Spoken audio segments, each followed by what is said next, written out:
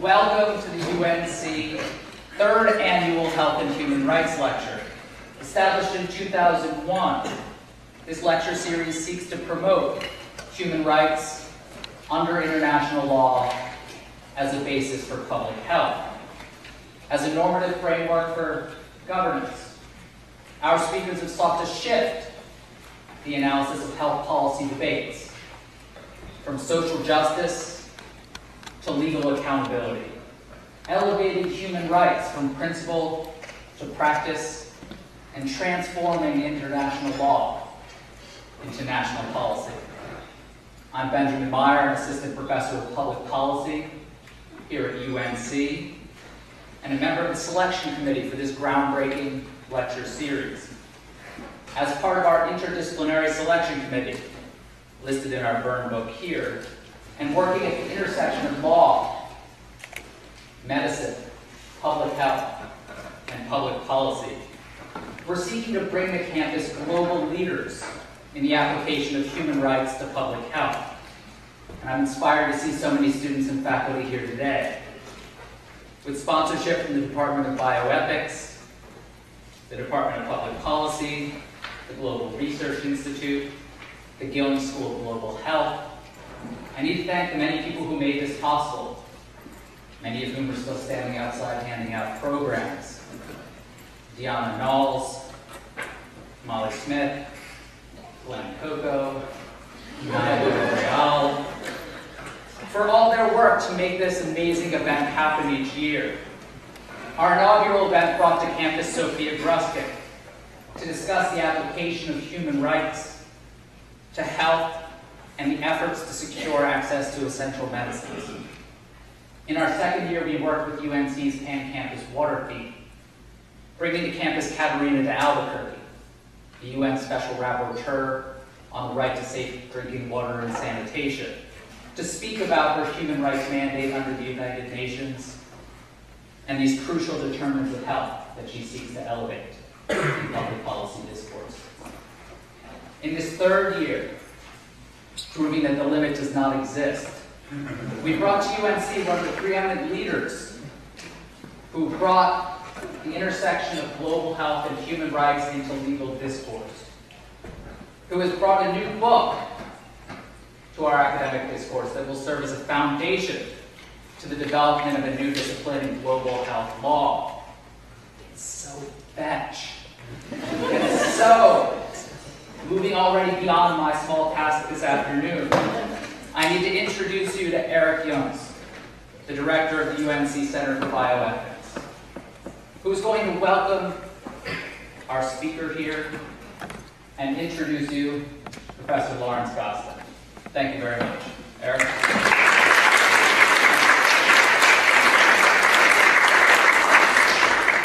Good afternoon. I'm Eric Jones. I direct the UNC Center for Bioethics, and we're really delighted to be co-sponsoring this series.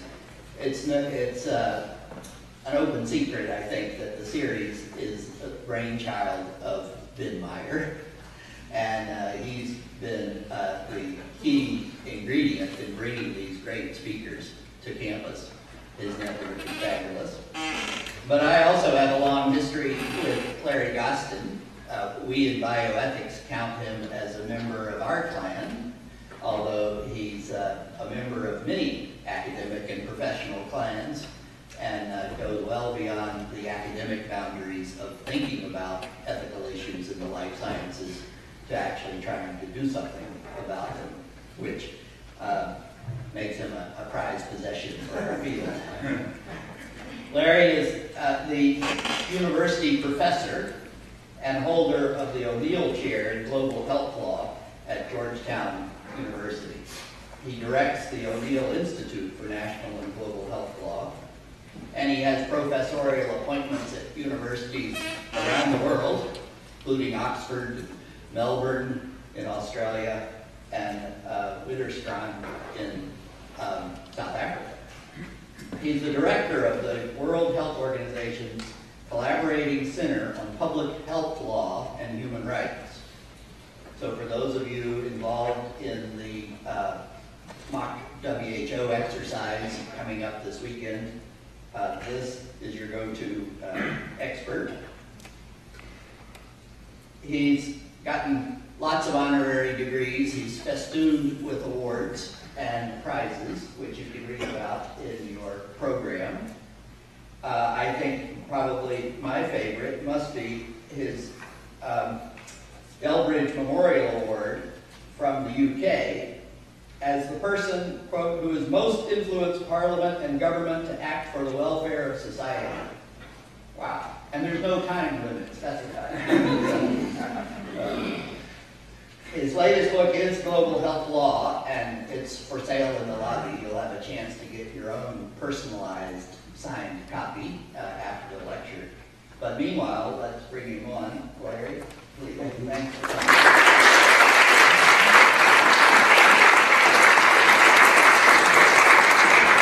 Thank you very much, Eric. I have a young friend and I should say, a new friend. We're not an old friend, but we've known each other a long, long time. Ben and Eric are very dear friends of mine, and it actually, of all the things you said about me, Eric, I thought the thing that warmed me the most is that I was a member of all these clans. And to be a member of your clan on ethics and Ben's clan on human rights and governance is just a great privilege for me. And it's also a great privilege for me to be here at UNC. I do go to Duke, so that's disclosure. But I have a great fondness for the Tar Heels and UNC, and it's really, really wonderful to be back. And I've got many, many friends here, Gene Matthews and Tilson, and many, many others. So what I'm going to do is I'm going to talk about the last chapter of my book. I'll essentially begin by talking about what I perceive to be the prevailing global health narratives today. And then I'm going to ask, in the chapter I ask 3 fundamental questions. Here I think I'll only have time for 2, and I'll let Ben answer the 3rd one.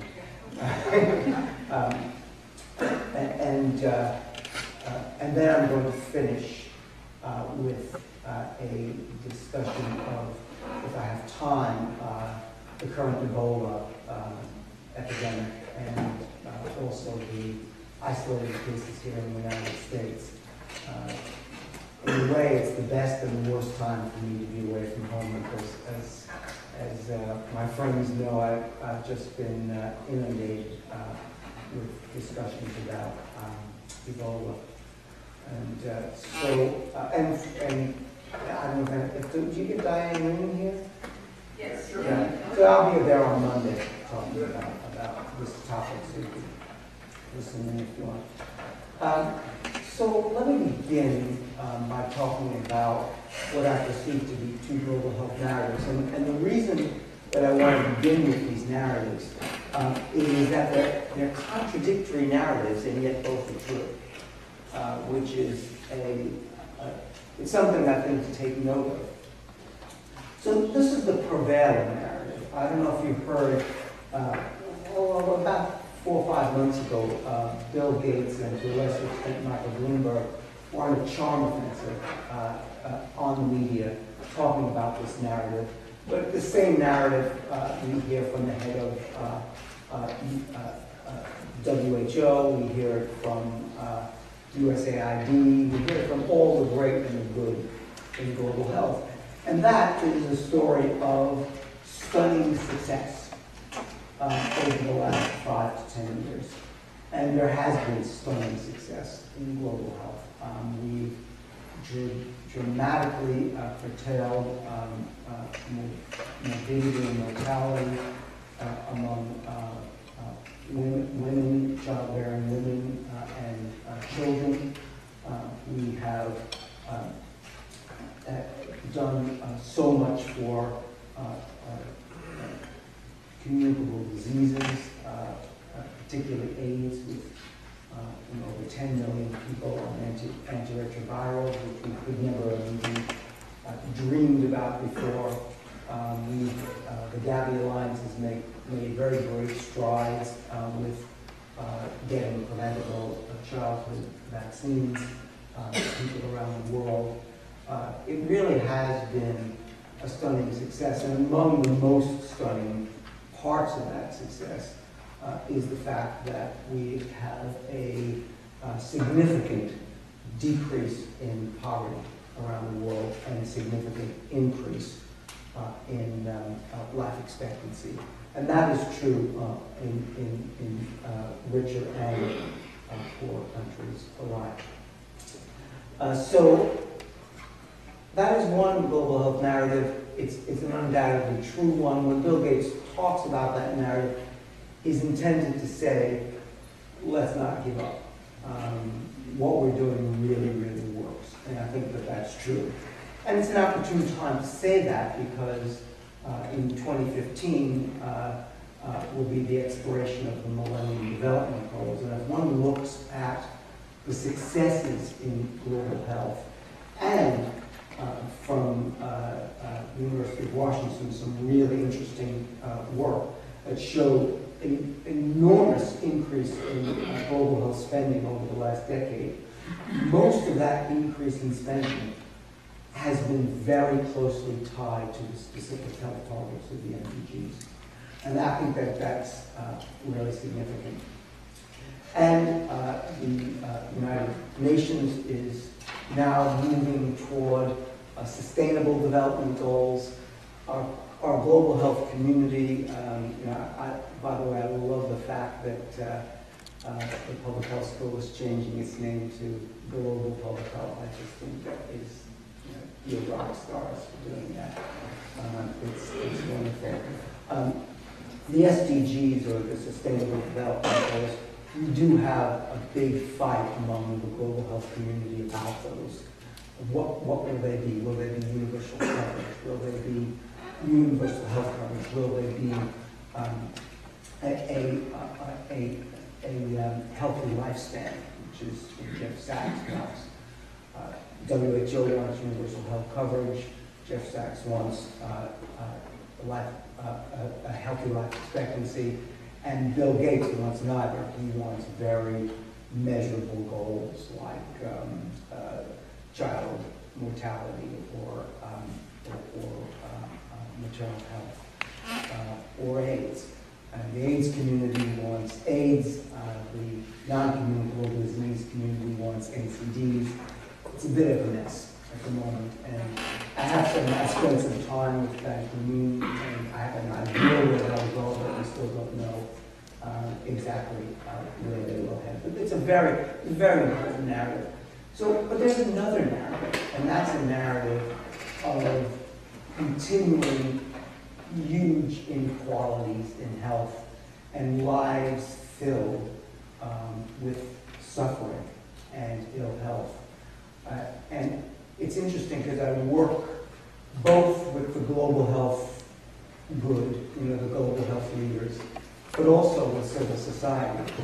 And what led me to these two narratives is that when I'm with one group, I hear one thing, and when I hear another, when I go to civil society, they hate the WHO, they hate Bill Gates. I mean, I don't think they should, but they do.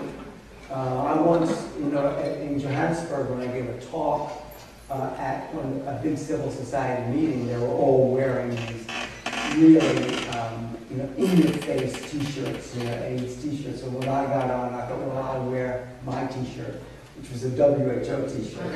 And they booed me, because on the back it had the right to health in 12 languages, but I couldn't really give the talk that way. So I wanted to give you a sense of this other narrative. And when Harvard University Press, when I finished the book and we were talking about a forward, I had suggested Margaret Chan or Michael Bloomberg, somebody like that. And the best thing that Harvard ever said to me was, nobody cares what Bill Gates says, nobody cares what Michael Bloomberg says, or less so Margaret Chan. Think of something else. And so I had to go back to the drawing board, and what I did, and I actually think it's the best part of the book, the first 15 pages, And that's because I didn't write it. It's the best part of the book because what we did is we went around the world, in Latin America, Asia, Africa, and we asked young people to tell us what their lives were like. What's a day in your life, in their own words? And so I call this in the book, Global Health Narratives. And I thought that I would just read you two quick ones, and then I'll move on to the rest of the talk.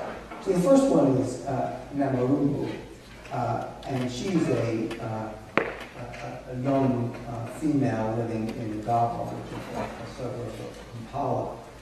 She writes, I live in a very rowdy place. No clean water, no good toilets or bathrooms.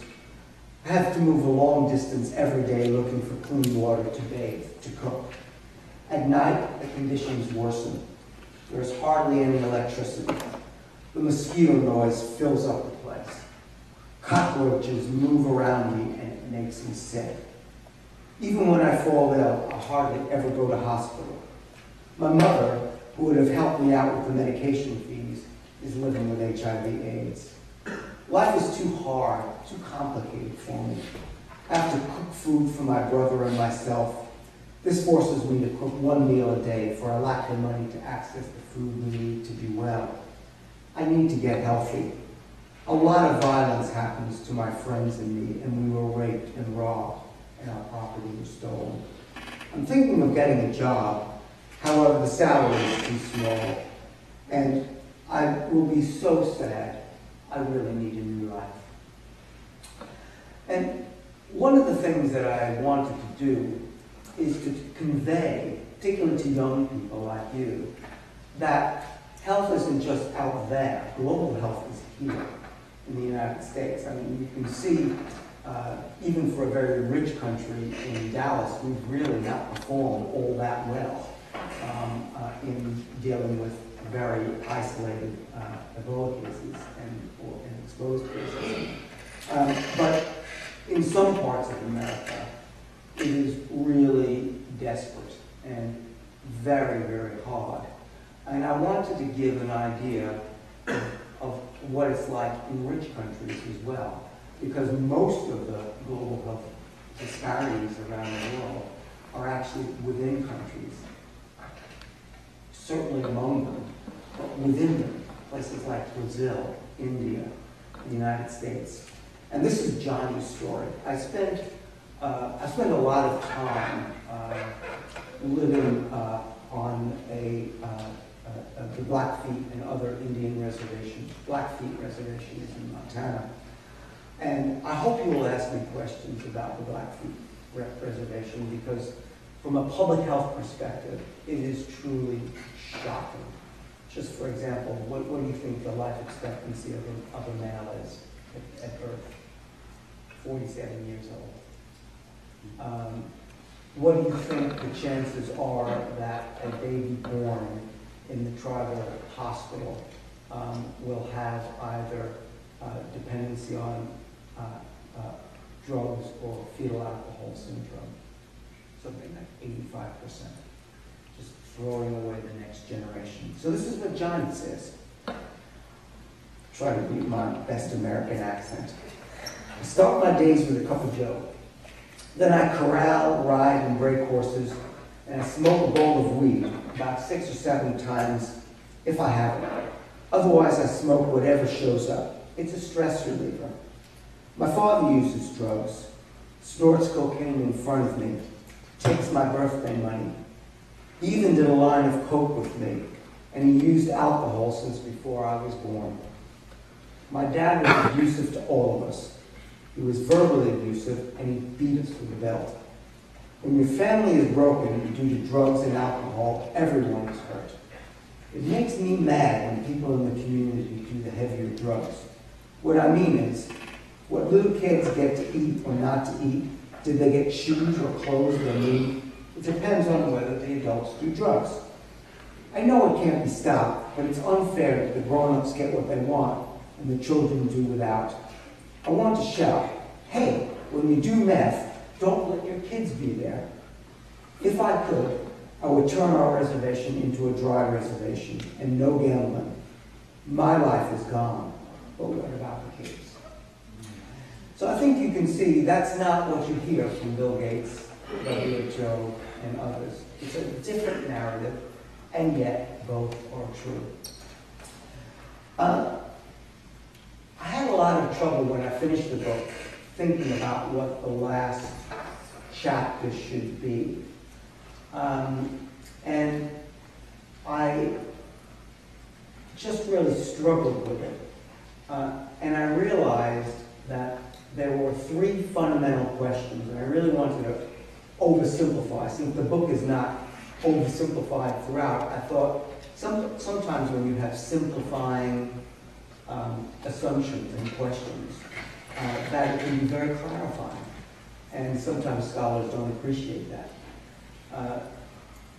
And if we could answer three questions in anywhere near in approximately the right way, we could make enormous progress in global health. The first question is, what would an ideal state of global health look like? Now that may seem like an odd question to you, but I'm going to answer it in a way and try to demonstrate that it's exactly what the right answer is exactly the opposite of what we do in global health today. The second question is one that's not really asked that often, but needs to be, is what would global health with justice look like? Sometimes people talk about global health justice or global health equity or social disparities or health disparities. But I intentionally use the idea of global health with justice because you can achieve relatively high levels of global health and yet lack justice, and vice versa. And I think that that's an important insight. The third thing, and this is the hard part, which I'm going to leave today, but I discussed a whole lot in the book, is if we knew what an ideal state of global health with justice would be like, how would we get there? What are the kinds of innovative tools that we would need? And I might just refer to some of these when we talk about Ebola, which I think is just the most preventable epidemic I've seen in a long time, and it's been badly bundled.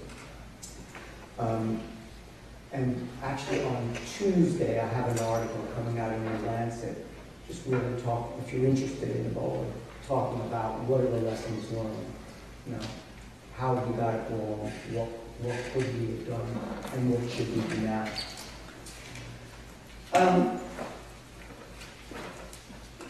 So the first question I wanted to ask is, what would global health with justice look like?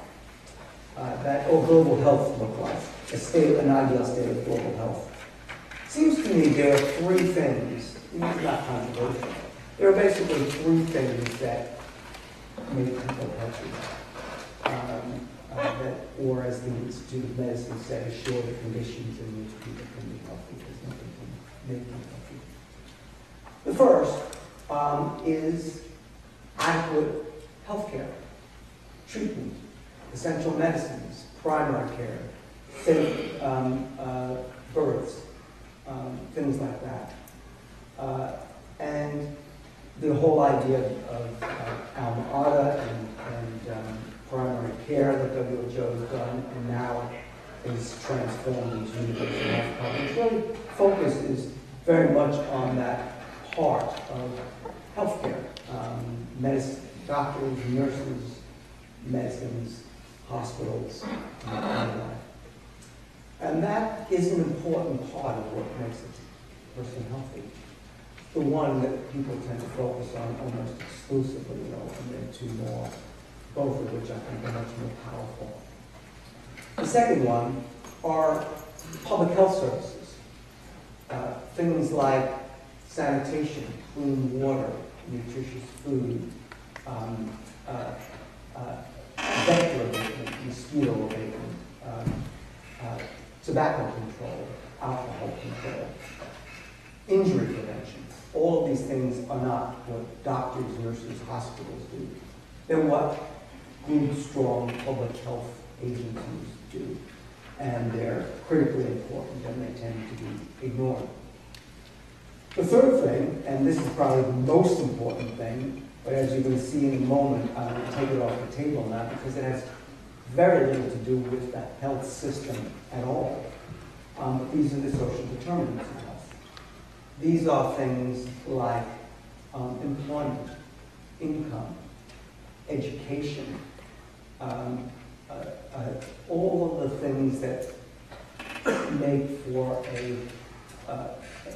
for a good social status. And social status and socioeconomic status are very important. So for example, have any of you been to Washington, D.C.? You know the red line that goes from poor southeast D.C. to rich northwest D.C. by NIH and things like that? Well, for every stop on the red line, the population on that stop, that exits there, has a life expectancy 3 or 4 years longer than the stop before. And that's really remarkable. But it turns out, of course, that it's not just absolute socioeconomic status. It also is relative socioeconomic status. So it turns out, for example, that equally well-off movie stars, if one is nominated for an Oscar and the other isn't, the one that's nominated lives longer. And if you actually win the Academy Award, you live longer than if you were just nominated. So there's something about relativism with your peers. I have in my public health book, I don't have it on me, but I have a great quote from the Times of London, talking about how you need to make sure that you're better off than your neighbors, and that when you go to a restaurant, that the maitre d' knows just how special you are. But it's very, very Times of London read. But the question is how would we prioritize these services? Now, clearly, I would prioritize the third one. So, for example, when people ask me, what the one, if you could wave a magic wand, what the one thing you would do for global health? I would say, well, that's easy, educate women.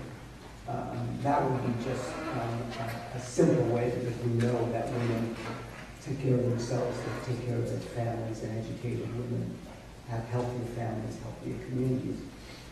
But I want to take socioeconomic determinants off the table for a moment, because they're not in the health system, and ask the question, if we want to organize the health system, what should be the priority between public health and global health? At the moment, all the priority is on health care rather than on public health, population-based services. One sees that almost everywhere. And the way we organize global health today not only doesn't provide health care, but it actually is even narrower than that. We're siloed into diseases. We'll get antiretrovirals for AIDS. We'll look at tuberculosis. If that pops up in an Ebola epidemic, we'll just jump on the Ebola epidemic. But there's nothing that has in it enduring healthcare systems that are strong and stable, that would stop Ebola, that would prevent and treat non-communicable diseases and things like that. But the question is, between public health and healthcare, which is the more important? And I've always had trouble, I'm sure if the people in the public health school here will understand that. When you try to explain what the public health approach, people's eyes glaze over. Which is not an attractive thing. And so I thought, well, maybe what I should do, I was walking on the C&O Canal with my wife in Washington, and it popped into my head that I should, if I used a simplifying Rawlsian experiment, that people would get the idea. And so I've done this Rawlsian thought experiment. I simplified it. I've done it in every region of the world. I've done it in Beijing, Shanghai, Delhi, Argentina, Colombia, done it in just literally everywhere. And won't tell you the outcome, but every society chooses the same thing. Okay, so you have two choices. Everybody know John Rawls' veil of ignorance? So basically, you have to imagine yourself in a state where you don't know what your circumstances are. You don't know if you're black, white, red, if you're born in the United States or Kampala. You don't know if you're a male and female, or John Rawls didn't include that. You don't know if you're rich or poor. You don't know if you're disabled. You don't know if you're sick or healthy. And then you give them two stark choices, and you need to choose one. Rawls postulates that you will choose the one that's most just. And so the first one is you can have the access to all the greatest services in the world. You go to the UNC hospital, you go to Johns Hospital, the Mayo Clinic. You can get the best surgeons, the best cancer drugs. Doesn't matter what it costs. You can get all the medical care. I'm going to be wandering around. Is this not picking up? It's not picking up at all. And so I have this. It wasn't, and it wasn't. All the medical care in the world. Yeah. All the technology. And so you can get all the medical care in the world, you know. Or you could never see a doctor again the rest of your life. But instead, you would wake up every morning, you would turn on the tap and there'd be clean water. There'd be flushing toilet. You would have nutritious food. You would walk outside the door and you wouldn't be accosted by malaria or dengue mosquitoes. You wouldn't have plague-ridden rats. There wouldn't be rubbish all over the streets. When you drove your car, there would be safe roads and safe cars to drive in.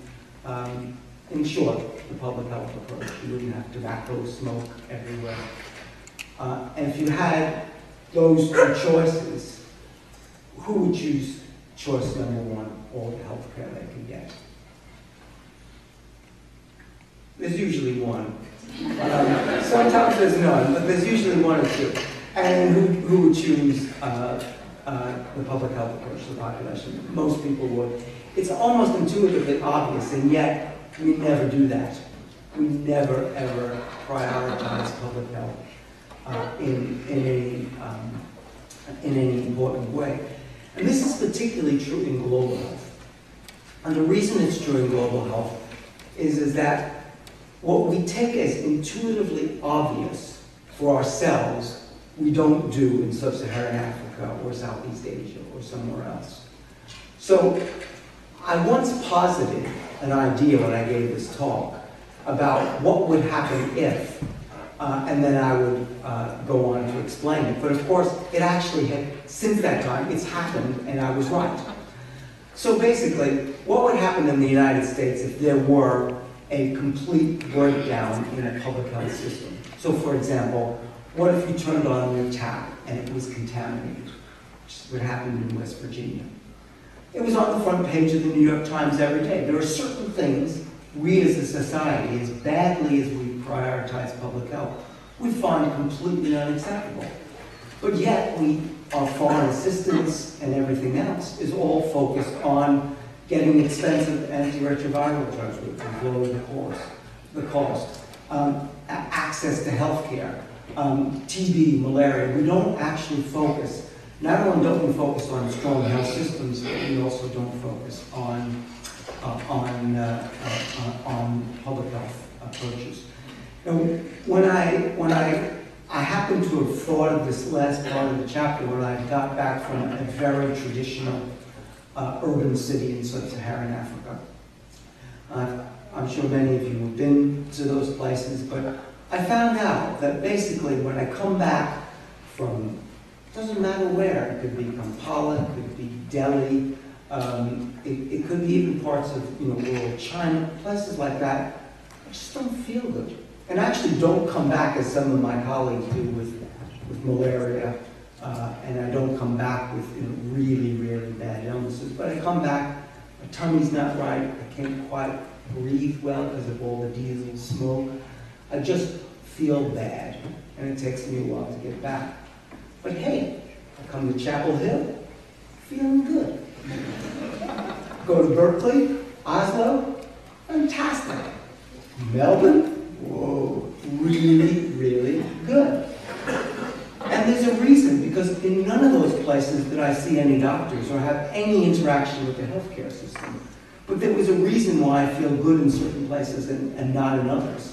And it's just that simple, clarifying realization, I think, that makes a very big difference.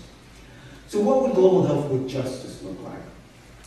One example I like to give was, I'm on this zealot tobacco control email list that only has about 8 people on it from around the world, really most ardent anti-tobacco people. And they're always like arguing with one another. And the latest thing they're arguing about is electronic cigarettes, which they really disagree on violently. But at the time, everybody was agreeing on what's called end games in tobacco. End games in tobacco are basically around the idea is that in a lot of modern cities around the world, we've managed to reduce tobacco to 20%, even down to 15%, 17%, 15% prevalence, but hovering around that figure. But we seem to be at a point where we've got resistance to our traditional tools.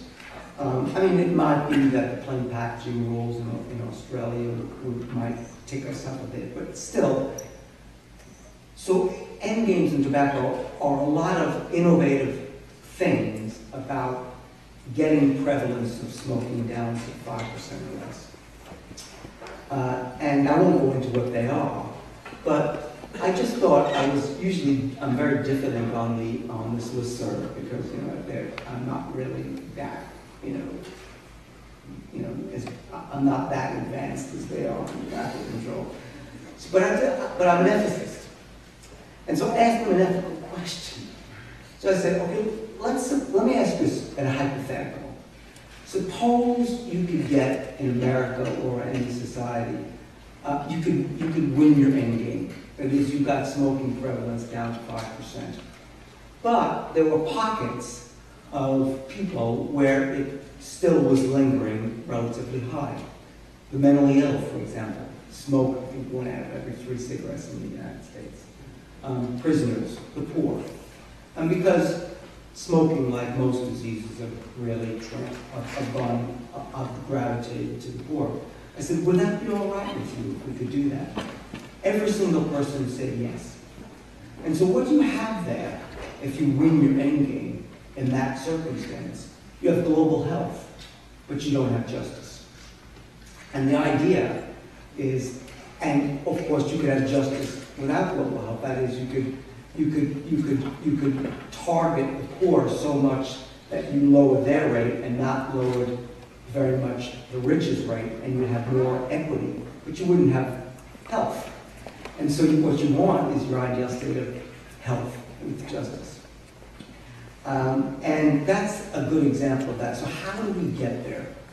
Well, if you think about President Obama or any president or any politician in the United States, or for that matter, anywhere in the world, what is the one word that they can't say? Reallocation. They can't have a redistributive policy, even if they do.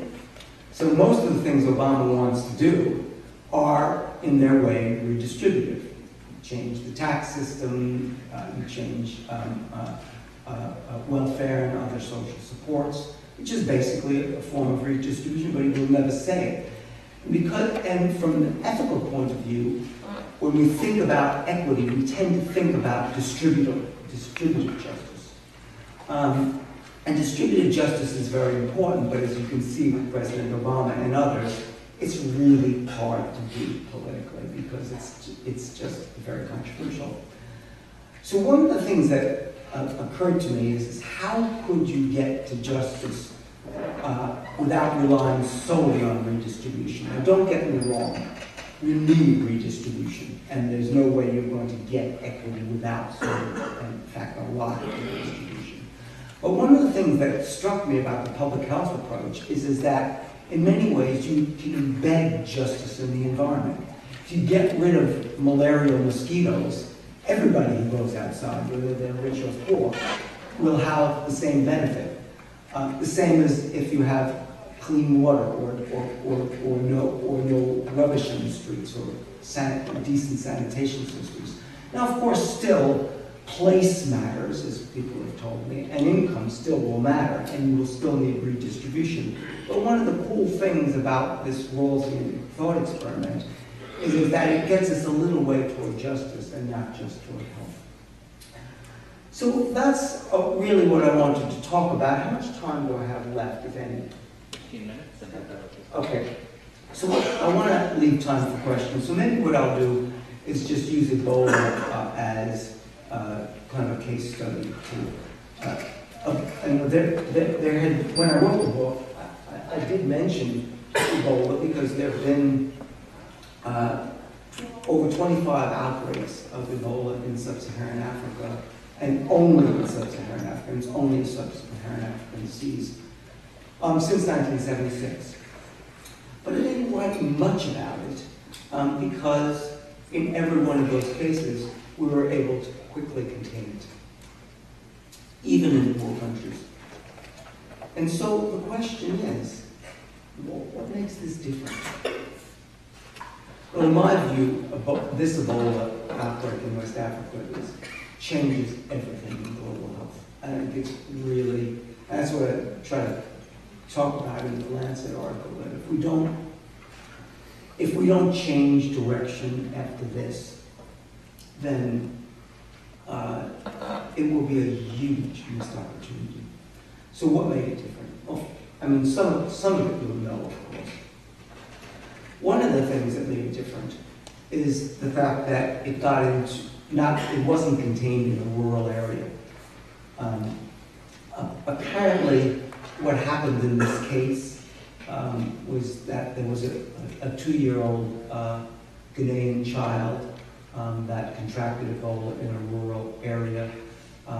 Most likely, we don't know exactly the mechanism, but basically, hemorrhagic fevers and Ebola reside in animal communities. It's a zoonotic disease, and it's thought to be fruit bats that are the vector. Possibly a primate ate the fruit bat, became infected, and bushmeat was fed to the young child. Then his family and contacts around him were infected, and they then migrated to major capital cities. And so, and that's what made it different. It's an urban outbreak. It wasn't caught early. It wasn't contained early, and also it was in a very poor urban center with highly fragile health systems. 2 out of the 3 of the affected states, Guinea, Sierra Leone, and Liberia, are post-conflict states. All 3 are ranked lowest in global development. And so it was a recipe for problems. So what did we learn? Well, first of all, we learned that earlier is better. I mean, it was literally a half a year since the first transnational spread of Ebola. The first transnational spread, I believe, from Guinea to Liberia, or it might have been to Sierra Leone first. And before the WHO put out its Ebola roadmap, and it was 5 months before they declared an international emergency of public health concern under the international health regulations. This should have been the moment where the WHO showed why it was created in 1948 and why its constitution calls it the leading global public health leader, coordinating the world. Then Margaret Chan, the director, said something. I do admire her, but she basically said something that was completely off tone. She said, well, WHO isn't a first responder, we're not a rapid responder, the countries have to do it for themselves. But how could Sierra Leone and other countries like that have done this for themselves? And so, if it's true that CDC was formed for this reason, I believe CDC has shown now why it was created. But WHO didn't. It was just a complete failure of leadership. And frankly, member states, the United States, the European Union, Australia, just ignored it for the longest time. And I went on the PBS NewsHour. My sons really love this because I think I'm really anti-American. And the moderator on the NewsHour, the first question they asked me, well, what do you think of President Obama sending troops into Liberia? So the first thing that popped into my mind was, I'm very proud of my country. You know, we were too little, we were too late, but at least we did it when others didn't. And I think that needs to be said. I think we need to give ourselves a pat on the back. You know, there are problems. We talked about it dinner last night and things, but still, it's done. So, international leadership, global leadership, is one of the failures, and I talked about that in the last. The second thing is, if there were three things you could have done to prevent it then, and prevent it in the future, to me, those three things are so clear. First, I think we ought to have had, under the WHO's auspices, an emergency contingency fund for surge capacity in a declared emergency. In 2011, the WHO Independent Commission on the International Health Regulations after the H1N1 emergency recommended such a surge capacity. WHO never acted. Had it, we could have surged quickly. I think we're under control. The second thing is, and we had an op-ed in the LA Times about this, would be just to have a healthcare reserve workforce, because human resources are a big deficiency in these countries. They have almost no doctors and nurses to begin with, and hundreds have died, certainly more than 100, about 140 in the last count. And so they're completely depleted. So we need a reserve workforce that are well-trained, that understand how to work in developing country settings, and can be rapidly mobilized. One of the interesting things we discussed at dinner last night was the fact that one of the things that President Obama's announcement said, and it was regrettable, as admirable as the announcement was, is that the military would not be in care providing capacity. And I think that was political because they were afraid, well, what if another top came back with the war? But they should have done that. So the reserve workforce would be a second. And then the third is a longer term, in a Lancet article 2 weeks ago, I called for a longer term health systems fund under the WHO for sustainable, strong health systems.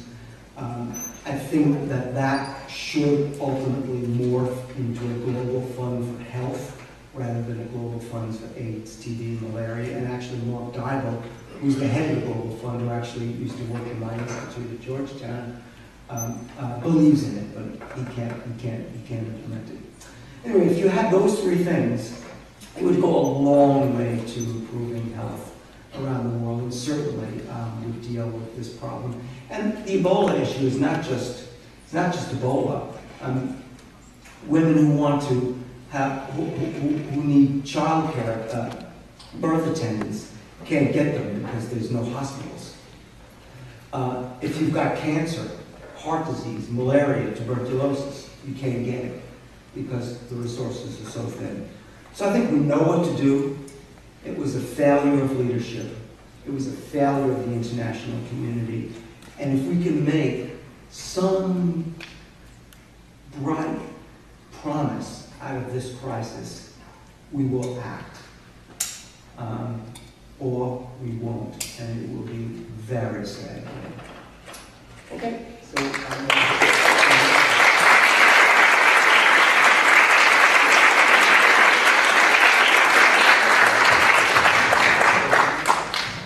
So thank you so much, Larry, for providing us with a talk that was topical, it was inspiring, gruel.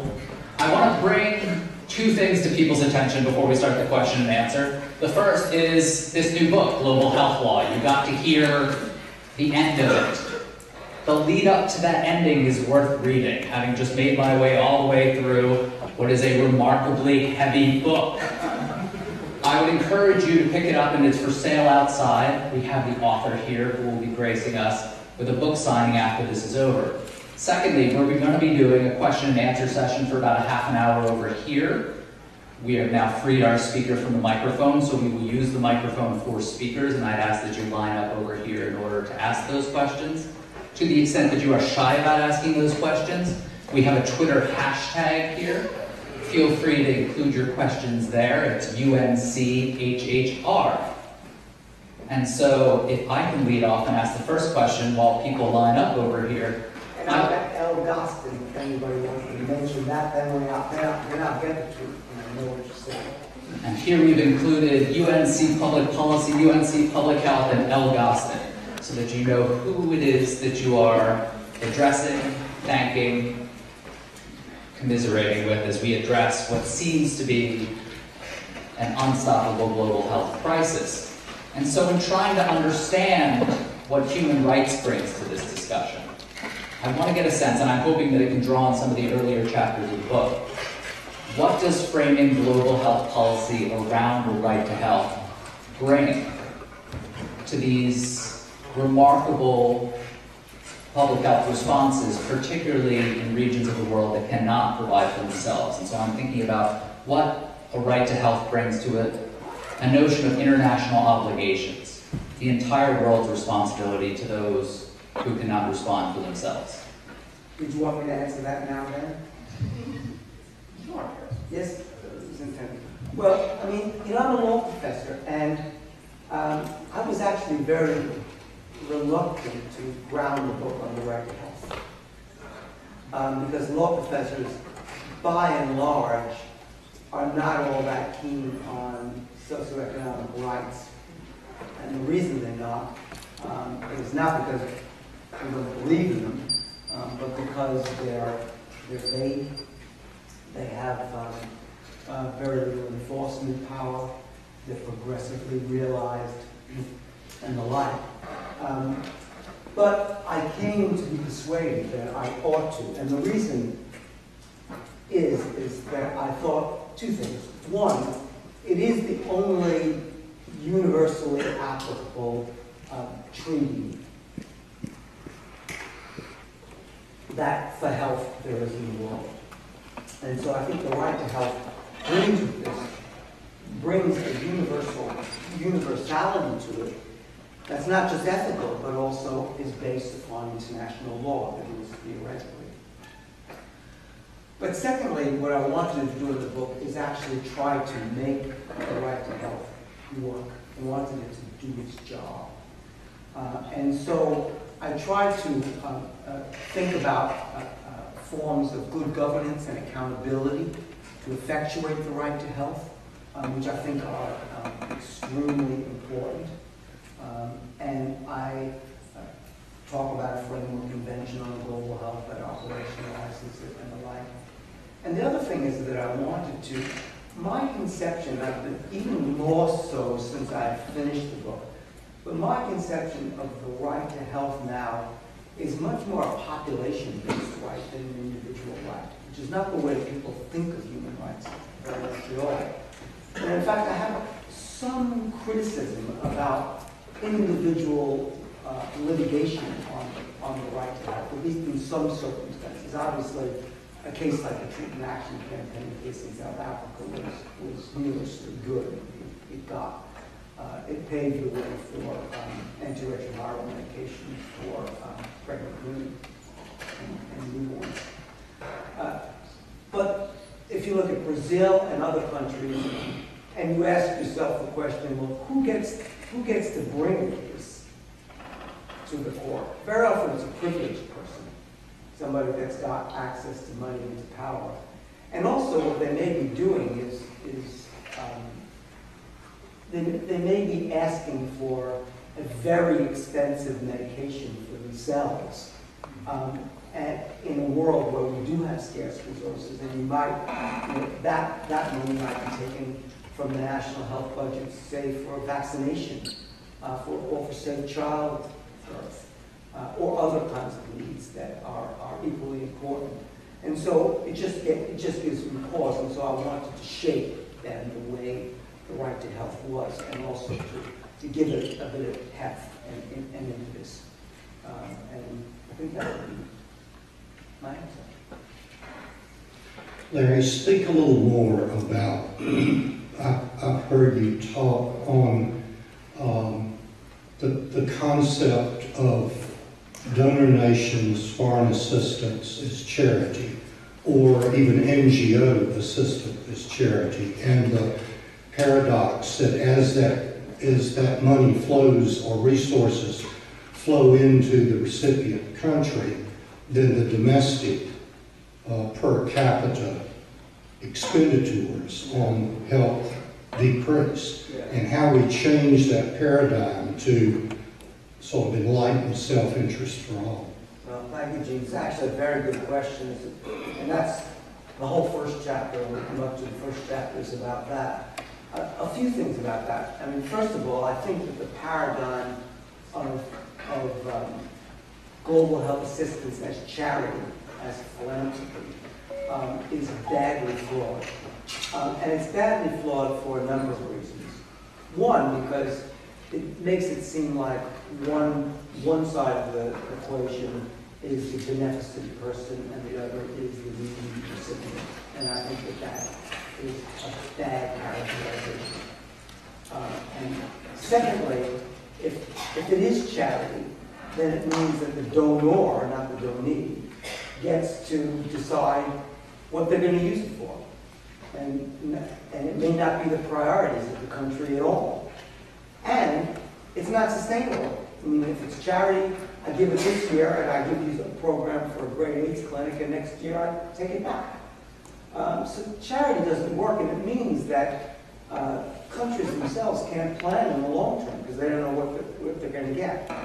The other problem is what Gene was referring to as the substitution effect. Basically, for every dollar that's given in global health assistance, anywhere from 60 to 80 or 90 cents of that dollar is reduced from the national health budget. And so you don't really gain much, not to mention the money that gets diverted with corruption and things like that, which is another problem. And so what is the dynamic that would change this? When I first got into global health, I thought there was only one important question. And I realized how wrong I was. And basically, that one important question was, the poor, or one observation is poor countries can't afford to do good things for their health of their people, and the rich countries don't have the political will to do it. And then I realized that was just complete white guilt rubbish. And that you absolutely need to hold states accountable for the health of their population. So for example, if you look at African heads of state in the Abuja Declaration, which was recently reaffirmed, they promise a certain percentage of their GDP going into health. Almost none of them have actually done it. And so we have to hold them accountable. At the same time, I think there needs to be a duty of justice in richer countries to provide the supplementation that we need to help build that capacity, like a health systems fund, things like that. So it's called global solidarity, mutual solidarity, where both parties have an obligation.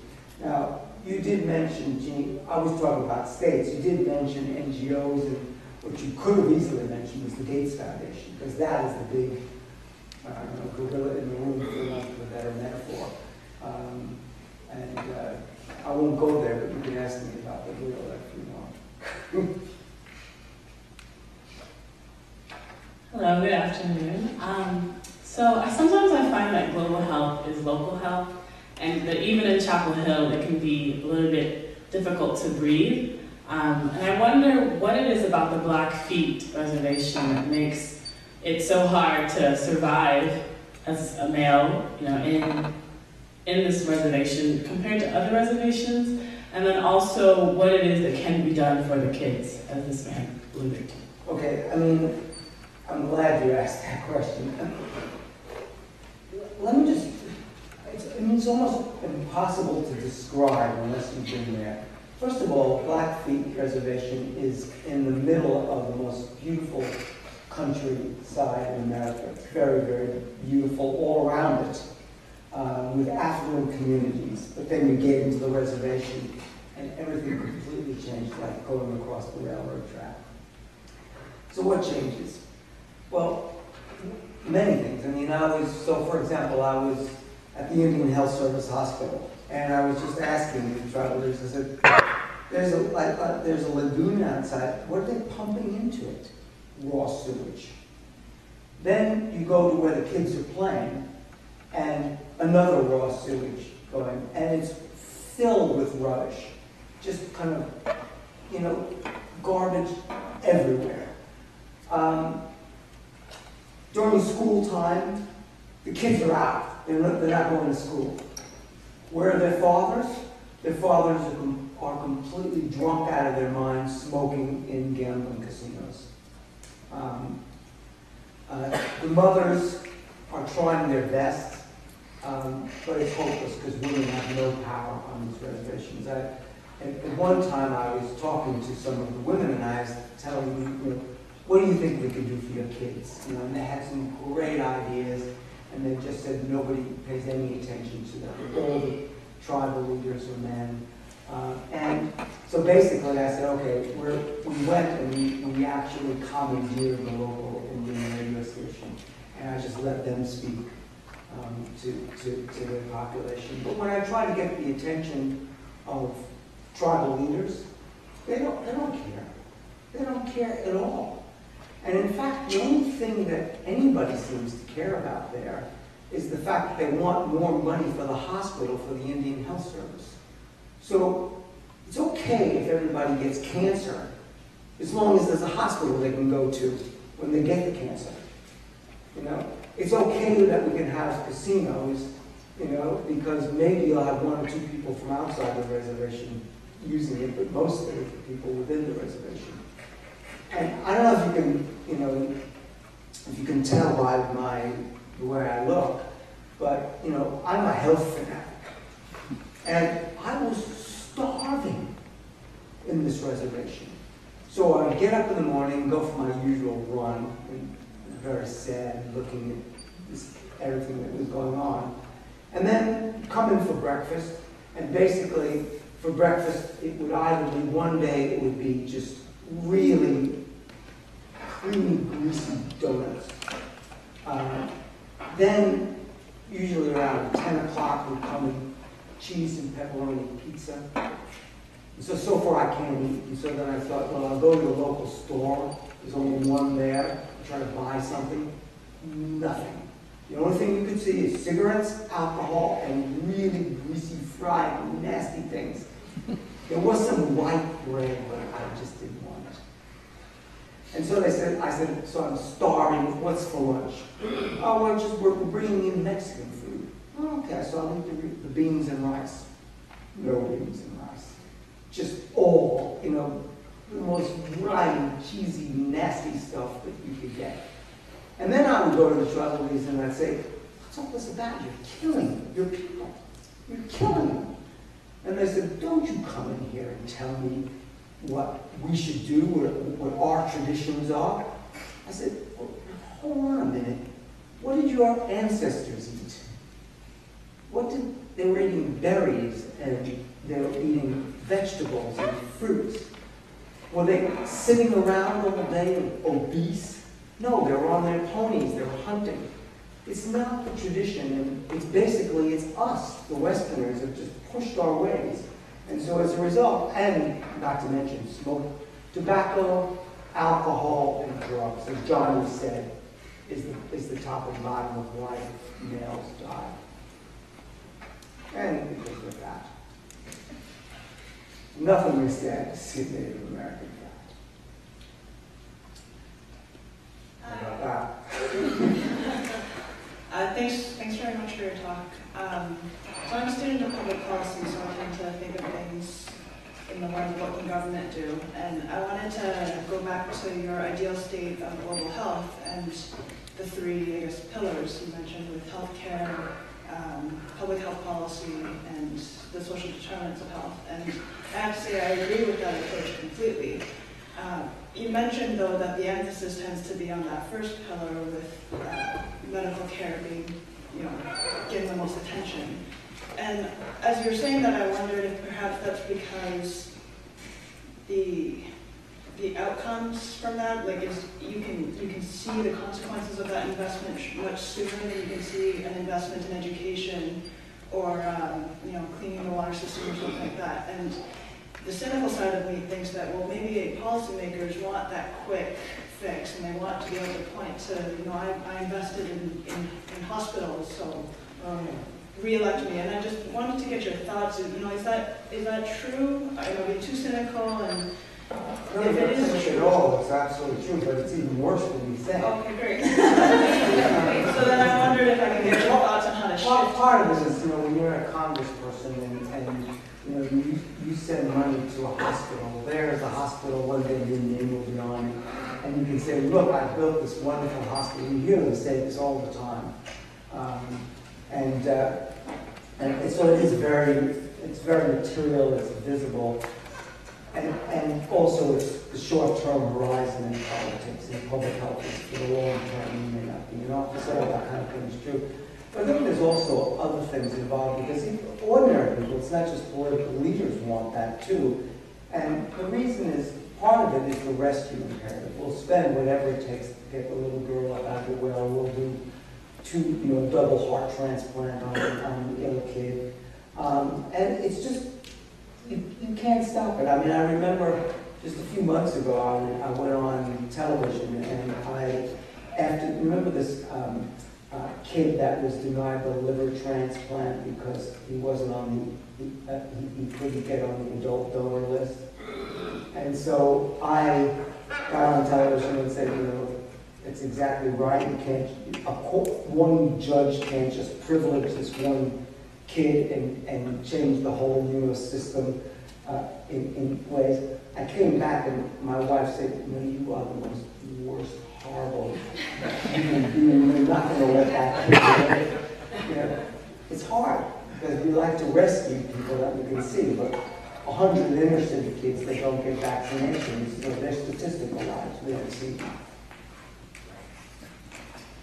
Hi, Professor Gostin. Thanks for coming here today. I have a question regarding the Ebola epidemic. So you talked about the World Health Organization largely failing in addressing it on an international level. Do you see any other international organizations kind of taking the reins on that effort to bring about a multilateral effort, or do you just see the WHO remaining in that position but doing it ineffectively? Well, one of the sad parts of Ebola was how WHO was sidelined. Other agencies did come forward, too late, too little. But in its 25-year history, MSF, it would have been unthinkable for them to ask for the military. Unthinkable. I've talked to them about this, and yet they were clamoring for the military. So who stepped in? The United States. Then I, with MSF and others, called for a UN Security Council resolution. Got back. So these were other agencies stepping in. But first of all, it should never have come to that. even though it was necessary. But secondly, it's very sad reflection on WHO. I mean, what is the U.S. military and the Security Council doing, containing an epidemic? Why did we create the WHO? It was the very first specialized agency at the UN. And so, unfortunately, what you said actually happened. But it sidelined WHO, but it had to happen.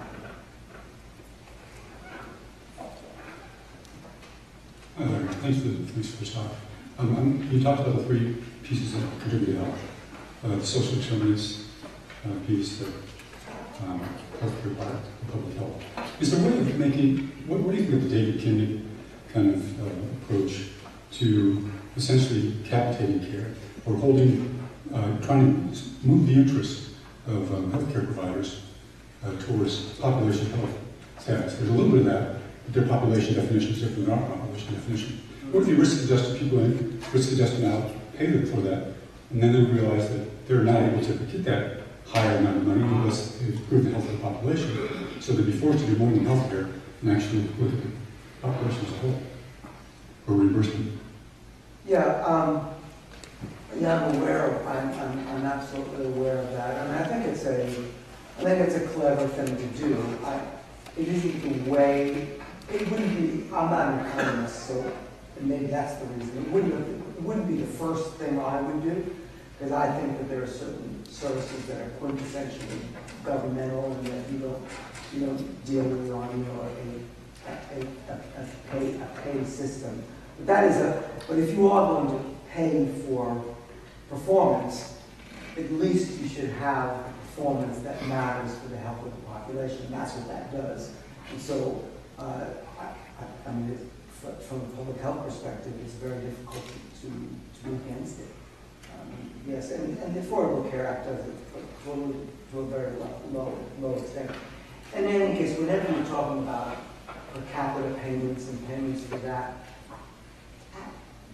at ground, it's about payments for health care. I know you can and should, all of that, you should shift the incentives, but I think they're just basic public health infrastructure that government should do. So the answer is yes, it's a very, very good idea. I would do more.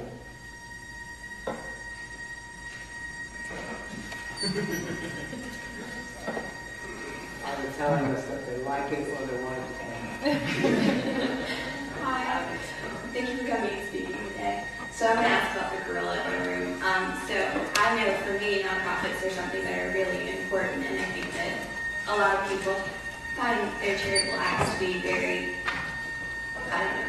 successful in some way because they're actually able to help at a very minute level with community-based interventions in some ways. But how can we, as nonprofits, work to try and become better global allies in this push with local governments for a right to health? Well, I think there's a role for both. I mean, civil society has many benefits, but two of those benefits are, one is that they take care of their members and they take care of members of poor communities, and secondly, they advocate for change. And I think it's the advocating for change where you can make more of a difference.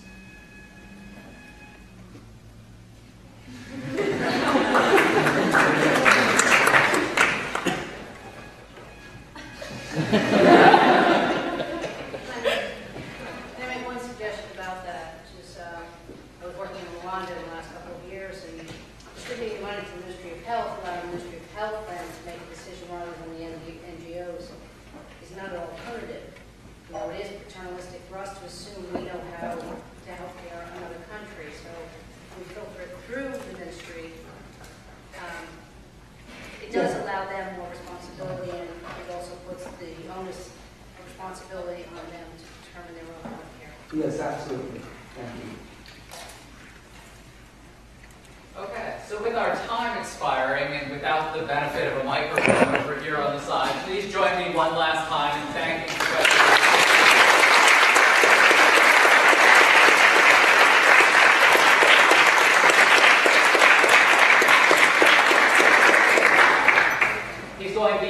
outside if you have questions. Additionally, he's going to be signing books which are available for purchase, and we have a reception outside to thank you all for coming. So thank you again. We look forward to seeing you for our fourth Health and Human Rights Lecture next year.